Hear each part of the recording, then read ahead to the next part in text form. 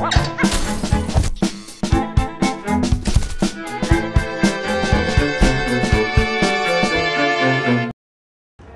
if there's one thing that the French are consistent at, it's striking. Today's been an absolute nightmare in Paris. However, they return to the rugby field tomorrow night when they take on the Argentinians in the bronze medal match. And it's with that game that we concern ourselves first on the programme as we went back down to Rugby Town on the Trocadero to chat to our legends about how they thought that was going to pan out. France, I think, will be very hard to beat. Home ground, playing for pride. Argentina, really World Cup over. Not a lot left to play for. They've stamped their mark on the tournament. They've been absolutely superb. They'd love to finish with a bang now, but I just look at this French side and they'll be very, very disappointed in the way they played in the semi-final. Very disappointed to not have come through and be in the final. I think they'll go out there to try and restore a little bit of pride and finish off what has been a wonderful World Cup for them and the public support in style. Look, it's a really hard game to play, the third, fourth playoff. I've never played it, but I think they should go in with an attitude. There's really nothing to lose in that game, and they should go in with an attitude, just run the ball and play a free and open game. And if they do that, the crowd will get something out of it. They'll get something out of it, and really the result doesn't matter too much. They've got to go out there to play, to entertain. And who do you think is going to come out third over this tournament? I think probably France will, but Argentina always beat France, so I don't know. Well, enough about the bronze medal match. Now we return to the main event, England against South Africa on Saturday evening. And fans and players alike have been offering their latest thoughts on the two teams, which of course have been announced now. The South Africans unchanged from the side that took on Argentina in the semi-finals. England with one alteration, Mark Cueto in on the wing to replace the injured Josh Lucy. It's going to be a tough match. It's going to be a very tough match. But South Africa have got discipline. South Africa have got a team that's been preparing for 4 years for this. We're ready for the English.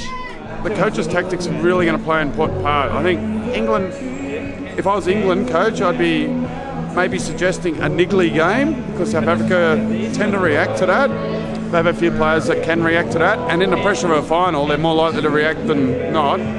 From Jake White's point of view, I'd be, hey, stay calm at all costs.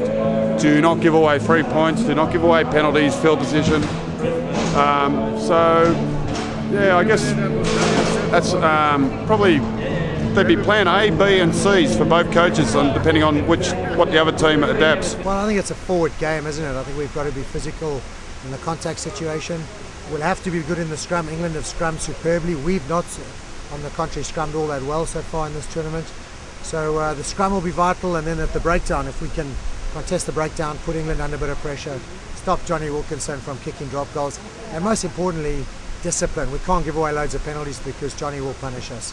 England will be apprehensive to a degree because they've played a very good South Africa side, but they've got in some ways nothing to lose either because they've got here from nowhere, from the depths really. So I think both teams will just give it a go.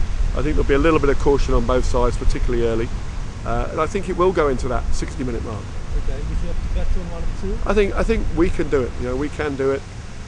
England can win. South Africa can also win. Maybe they can win in more ways than we can, but I think in a World Cup final we'll just pull it off.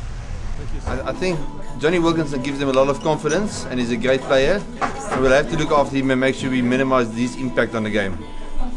Yeah, I think they've got a very good forward line. They're very, very strong in the scrum.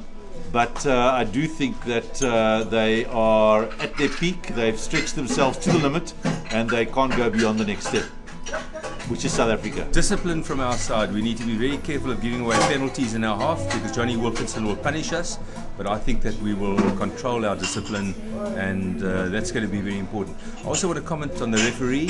I think the referee is going to play a very important role in this match. He's a Northern Hemisphere referee. He's got a big role to play. So both sets of fans confident in their own particular ways. All that remains for me to say is best of luck to both teams. Let's just hear one last word from a group of Springbok and English fans on what they think the final score is going to be. 24-12, South Africa.